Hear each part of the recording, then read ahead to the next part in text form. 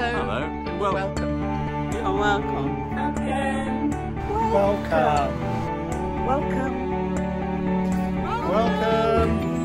Welcome. Welcome. Welcome. Welcome. Welcome. Hello. Welcome.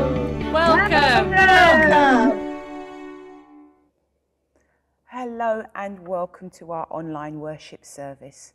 My name is Becky and I am the CAP and Community Worker for the Parish of Herne Hill. Thank you so much for joining us today for the online worship service. We will be continuing our series from the book of Ruth in the Old Testament. Our lovely Auden and Winnie will be speaking to us a bit later about this. So let's begin our service today with a prayer reminding us why we are coming together. We are worshipping together wherever we are as the family of God in our Father's presence to offer him praise and thanksgiving, to hear and receive his holy word, to bring before him the needs of the world, to ask his forgiveness of our sins and to seek his grace, that through his Son Jesus Christ we may give ourselves to his service. Amen. We will now sing our first hymn, Christ Alone, My Cornerstone.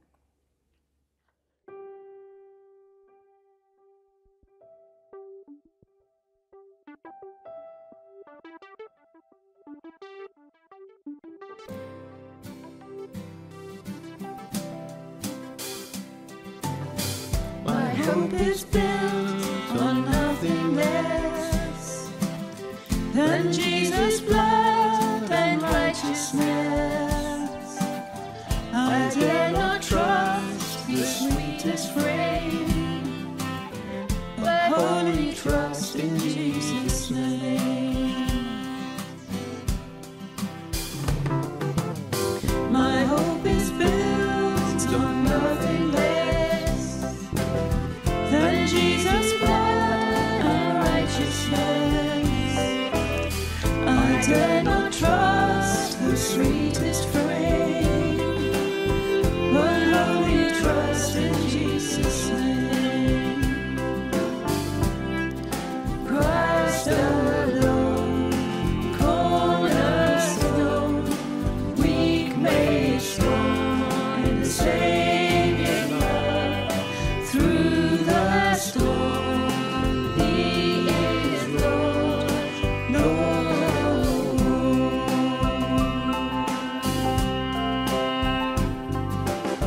When darkness seems to hide his face, I rest on his unchanging grace.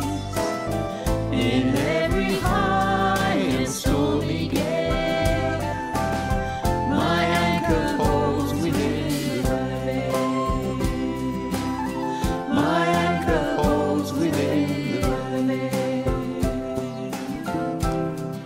Christ alone, cornerstone, weak made strong in the Savior's love. Through the storm, he is Lord, Lord of all.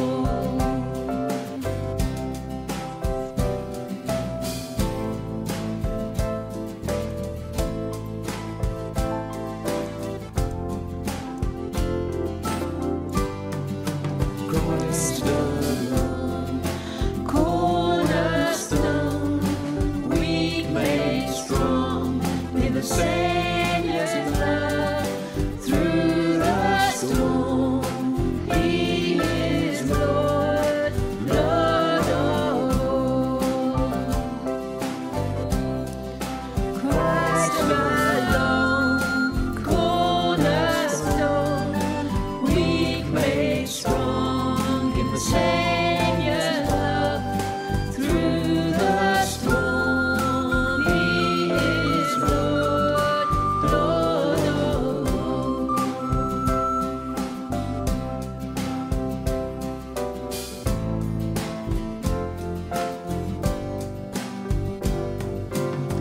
When he shall come with trumpet sound. Oh, may I then in him be found, dressed in his righteousness alone. For blessed I stand before the throne. For blessed I stand before the throne.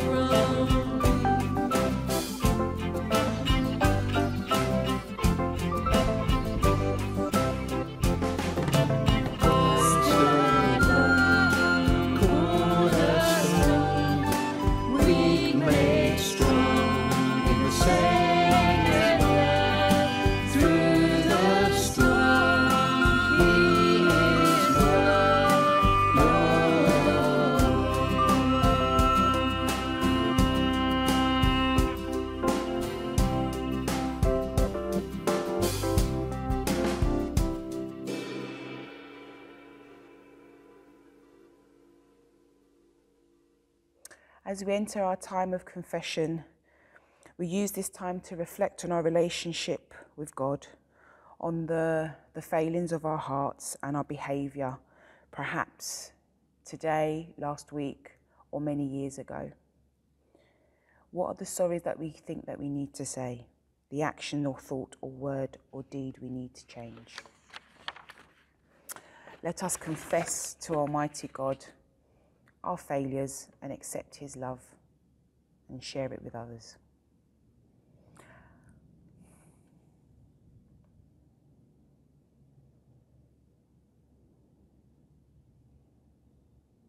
And so we confess. Please join me in the words on the screen.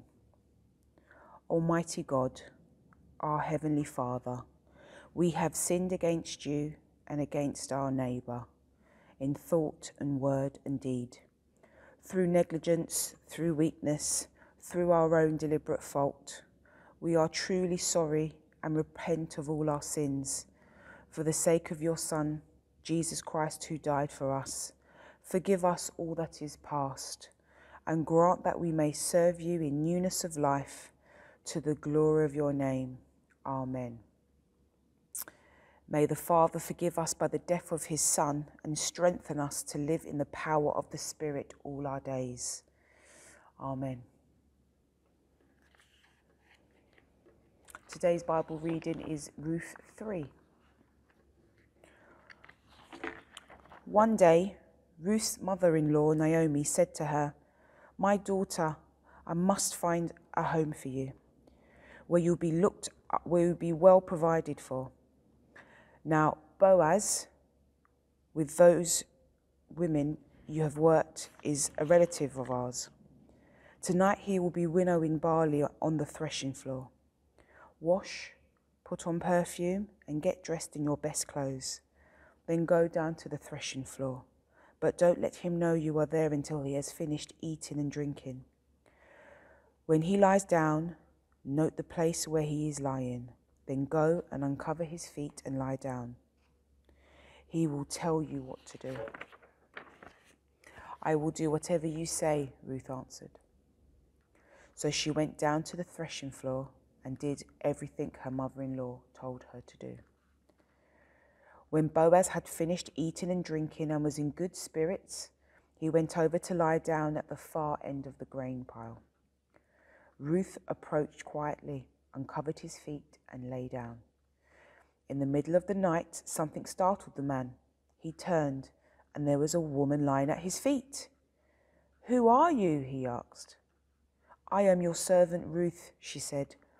"Spread the corner of your garment over me, since you are a guardian redeemer of our family." "The Lord bless you, my daughter," he replied. "This kindness is greater than which you showed earlier. You have not run after the younger men, whether rich or poor. And now, my daughter, don't be afraid. I will do for you all you ask. All the people of my town know that you are a woman of noble character. Although it is true that I am a guardian redeemer of our family, there is another who is more closely related than I. Stay here for the night, and in the morning, if he wants to do his duty as your guardian redeemer, good, let him redeem you. But if he is not willing, as surely as the Lord lives, I will do. Lie here until morning." So she lay at his feet until morning, but got up before anyone could be recognized, and he said, "No one knows that a woman came to the threshing floor." He also said, "Bring me the shawl you are wearing and hold it out." When she did so, he poured into it 6 measures of barley and placed the bundle on her. Then he went back to town. When Ruth came to her mother-in-law, Naomi asked, "How did it go, my daughter?" Then she told her everything Boaz had done for her 17, and added, "He gave me these 6 measures of barley, saying, 'Don't go back to your mother-in-law empty-handed.'" Then Naomi said, "Wait, my daughter, until you find out what happens, for the man will not rest until the matter is settled today." This is the word of the Lord. Thanks be to God. I remember the first time as a teenager that I thought I had found love in this young man. I thought I had arrived. And then I found myself having nightmares in just a year because he didn't want to date me anymore. My heart was broken. Not just that, but also felt like my world was coming to an end. Not until I found my true love in Christ, my kinsman redeemer. In 2009, at the right time, at the right place, that I realized that I had been looking for love in all the wrong places and wrong things. With this experience, I agree with St. Augustine's prayer, "Lord, you have made us for yourself, and our hearts are restless until they find their rest in you." God is the source of all good things. Let us pray. Dear Lord, I thank you that in the beginning was the Word, and the Word was with God, and the Word was God. And as I share the Word, which is good news, with your people, who are your church, may my voice decrease, for yours to increase. Amen. If you're like me, by now you would have broken your New Year resolution. For the past few years, I have failed so miserably at being a vegan, training couch to 5K, Saturday morning walks, and using the yearly planner to organize my calendar so I don't double book myself or miss any important dates. And yet, I find myself double booking most of the time. By the second or third week of the new year, it all started going wrong already. I have been asking myself time and time again, what is the answer and how do I overcome this obstacle? Is it possible that maybe you are also looking for answers to the same questions or something similar to this question? In our reading today, let us see what Jesus offers us. Over the past few weeks, we have been looking at the story of Ruth and Boaz found in the Old Testament book of Ruth, one of my favorite books, because it is a story of redemption, loyalty, commitment, courage, risk-taking, providence, and faithfulness. The Bible tells the story of people, and it is also interested in the greater story, and the story is God in the life of people. How does Ruth chapter 3 fit into the large biblical story and point towards Jesus and the gospel, which is the good news? Let us look at these 3 points in details.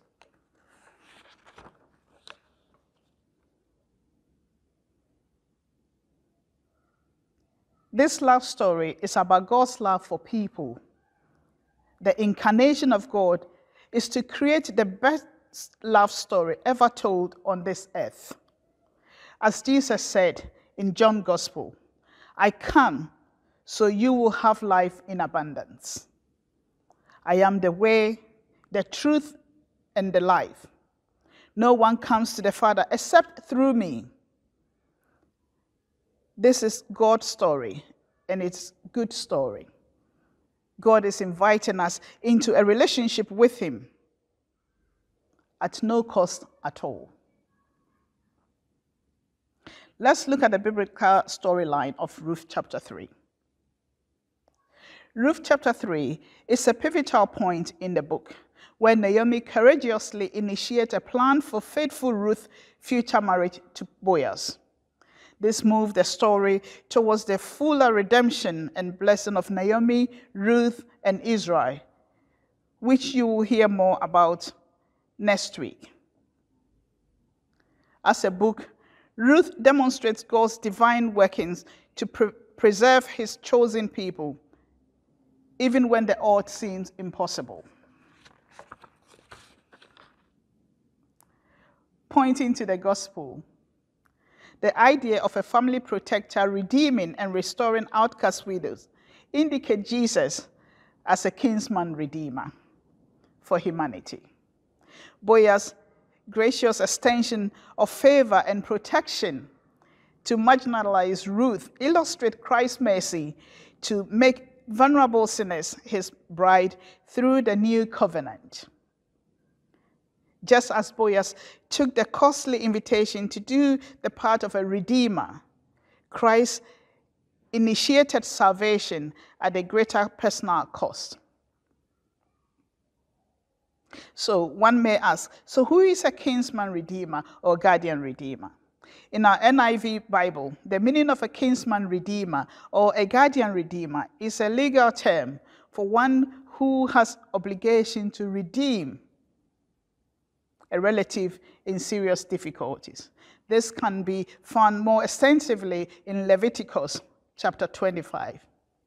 The kinsman redeemer in Leviticus 25 was a close male relative protector and provider for a destitute family member according to God's law, which Jesus spiritually fulfilled through the gospel. Jesus became our redeemer by taking on human flesh and becoming our relative.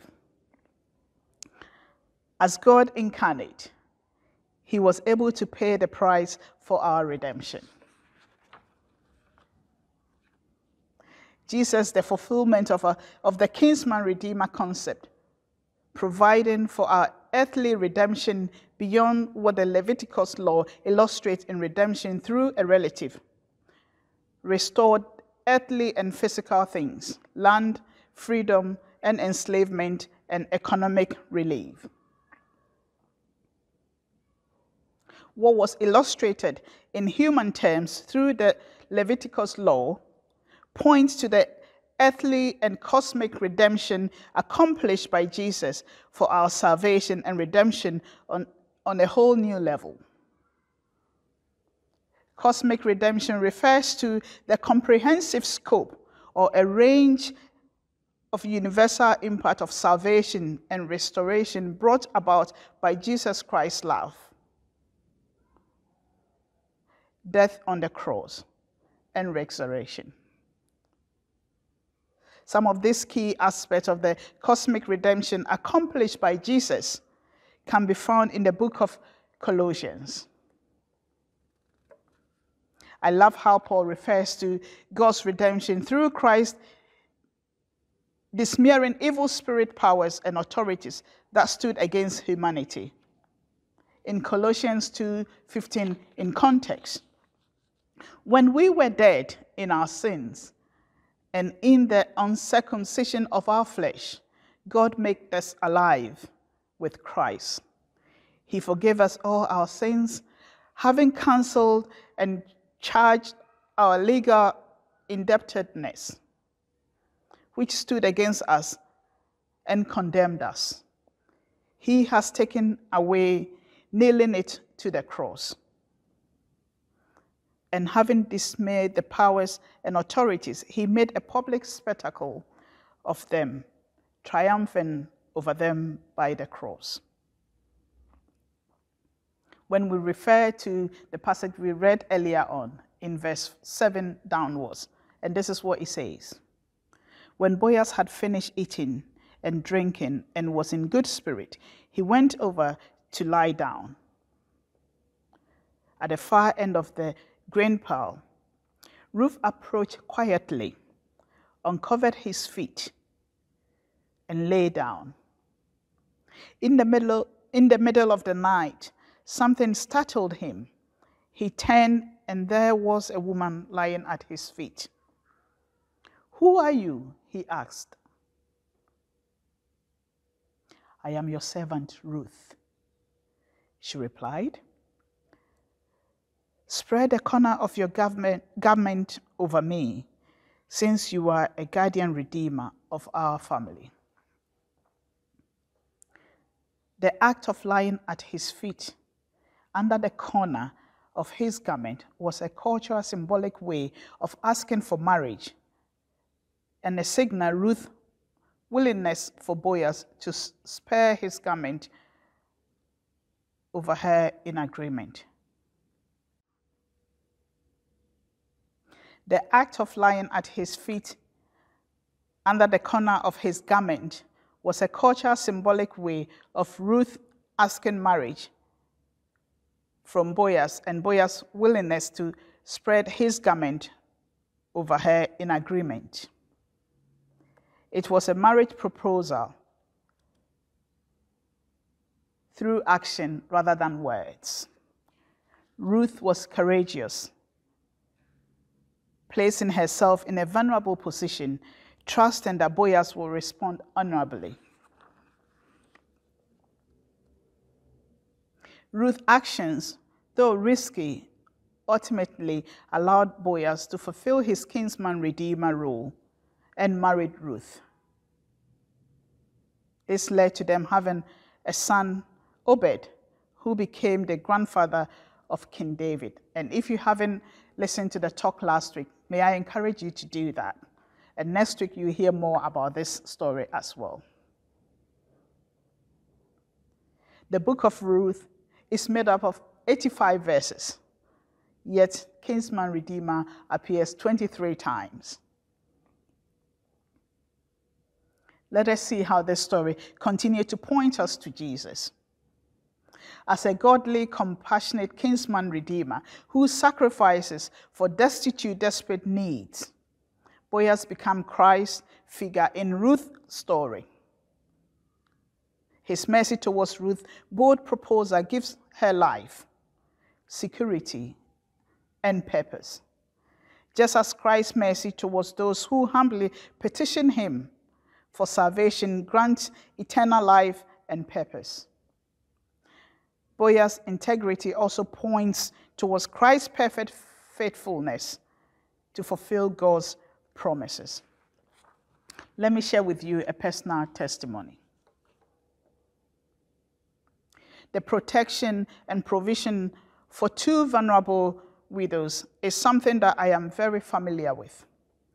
My maternal grandmother, Elizabeth, who is still alive, and her senior sister, Beatrice, who passed away 2 decades ago, in their 30s, found themselves in a similar situation, just like Ruth and Naomi, becoming widows for the second time for my grandmother, with 6 young children, decided to move back home. Beatrice, who had already adopted one of Elizabeth's children, decided to go back with her sister to build a life for themselves and to help her raise her children and build a family together for themselves. One can only imagine the stigma and the pain they would have carried with them at that time. My grandmother knew the journey was not going to be easy or smooth, so she turned to the feet of Christ. She took a posture of surrender, worship, and prayers. Just as it is written in Philippians 4:13, I can do everything through him who gives me strength. She knew and still does know that the Lord is her only helper. I stand here today because of women like her. She built a house of prayers, and the fourth generation of women after her is still and are still continuing to pray. I don't know about you, but last year was a very difficult year in many shapes and forms for a lot of people, including myself. We are just 3 weeks into the new year, and already some people are stepping into challenges, difficult times. The news is no comfort either. I have just come back from my first residential weekend of the year. 4 more to go and 10 essays to write before the end of the academic year in June. And I am asking myself, is it too late to make a New Year resolution?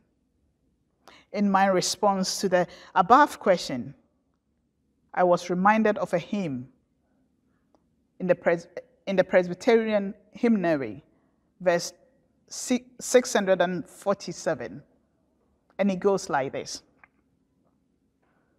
It is Jesus alone with whom I embark my journey. I daily interact with him. Jesus alone lead me on the right path. In him alone, I receive my worldly blessings. On the trails of the hills and the valleys, grasslands and hills, seas, and all walks he holds me firm, that I may walk steadily. He leads me to his heavenly kingdom. When night falls, I retire to bed. He watches over me. In the morning, when I awake, I have him a friend. When I falter, he gently corrects me. And whenever I am weary, he restores my strength.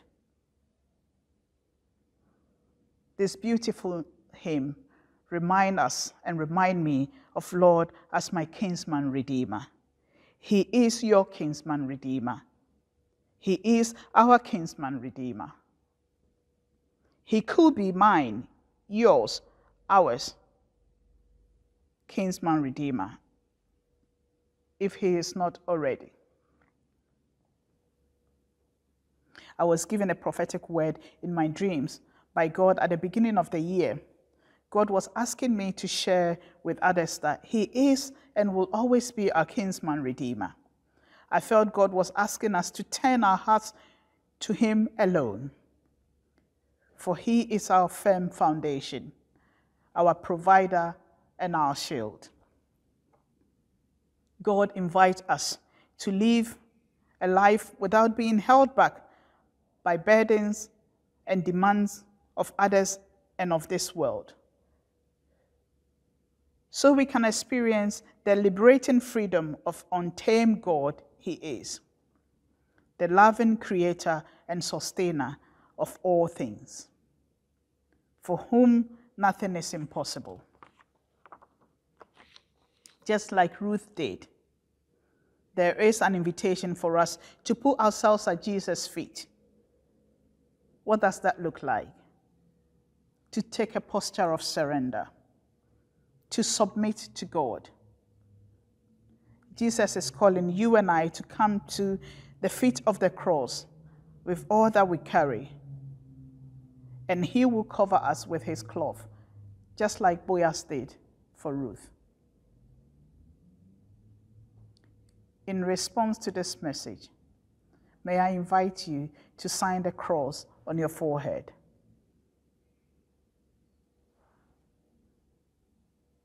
Amen. Now we enter a short time of silent prayer.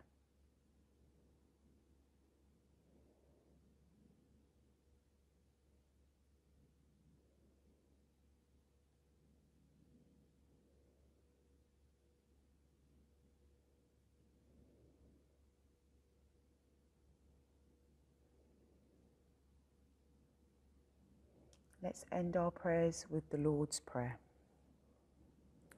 Our Father in heaven, hallowed be your name.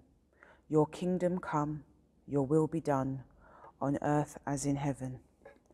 Give us today our daily bread. Forgive us our sins, as we forgive those who sin against us. Lead us not into temptation, but deliver us from evil. For the kingdom, the power, and the glory are yours, now and forever. Amen. We will now sing our next hymn, "The Lord's my shepherd, I'll not want."